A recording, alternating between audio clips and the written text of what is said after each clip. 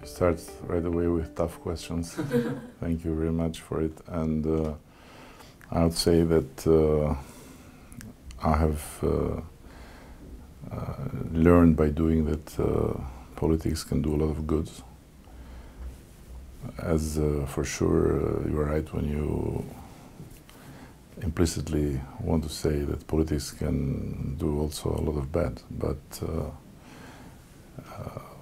it's always a matter of the sense of mission and the vision one can choose to pursue, and I think it's very important that young people understand that in any way politics will influence their life, and the idea of staying out of it, to not make your hands dirty with it, is just an illusion, because politics decide for you in any way. So by participating you can be part of the decision-making process and you can influence the decisions.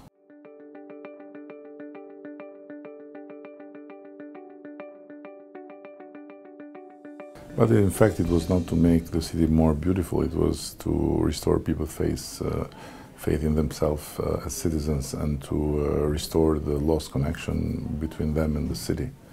So colors came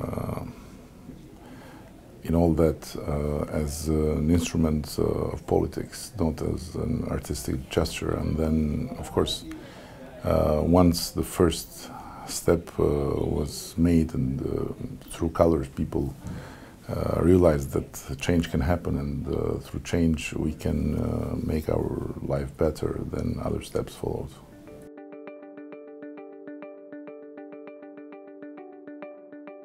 But I think that in that we have a treasure that we, first of all, should protect for ourselves, and then try to promote for the others.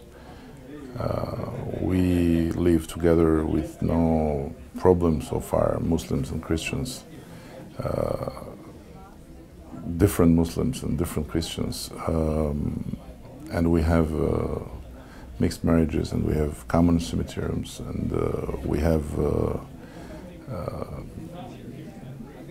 all respect for each other, events, important events, and it's a country where both Ramadan and Christmas are celebrated by all together. So that's why Pope Francis came to visit us as his first station in Europe.